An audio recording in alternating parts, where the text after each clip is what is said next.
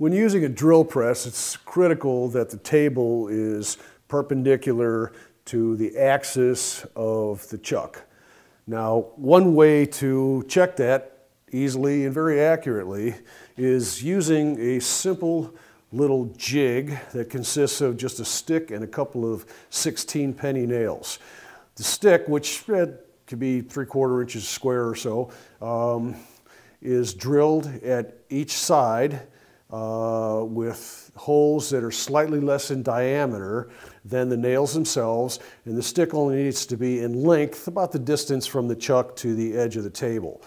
Now you drive one nail in upward completely, the other nail you drive in just shy of coming out the other side.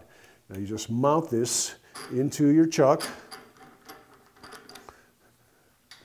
and notice that I keep my chuck against a magnet on the column so I don't lose it.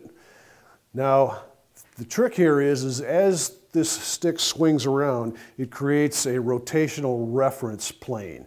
So you just raise your table now until the table is just touching the head of the nail. You can hear it, just touches. Swing it around the other way, just touches.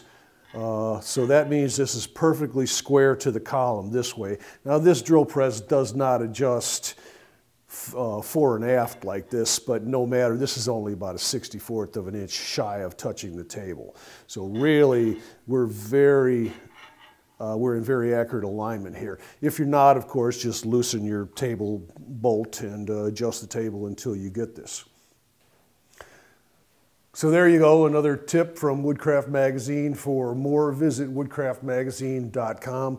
I'm Paul Anthony. Thanks for watching.